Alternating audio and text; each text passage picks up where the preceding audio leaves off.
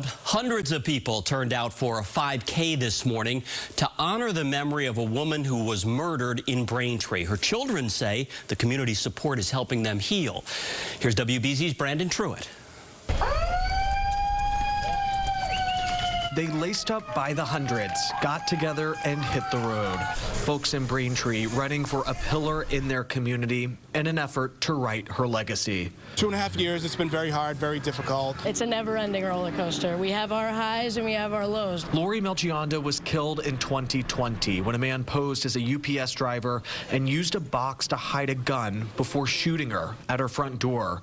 Melchionda was a school nurse in Braintree for more than 20 years, and people here knew her well. Shortly after her death, the community got together and held a vigil for her, and a strong showing came out from the community. We knew right then we had to keep something going. Robert Melchionda is one of Laurie's sons and helped create the foundation this race and its donations support, creating a scholarship for nursing students at UMass Boston. One of the glaring elements of Saturday's race was the warming temperatures and clearing skies right when this race began. And the Melchiondas believe that Laurie had everything to do with it.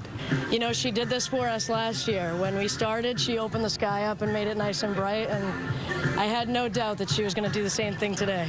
Juliana Melchionda is Laurie's daughter and follows closely in her footsteps. She's a nurse, just like her mom. She very much instilled the special qualities of a nurse in me. For runners, there's a reason behind the race. When this happened to Laurie, our hearts broke for her. I'm even kind of choking up right now. I mean, Juliana, embodies her mother's spirit, and, you know, she just spreads light. This community has this family's back, and it's making a difference years later. It's what keeps us going. Just knowing the support that we have, the love that my mom put out there, and how much she means to the rest of the community. At the finish line in Braintree, Truitt, WBZ News.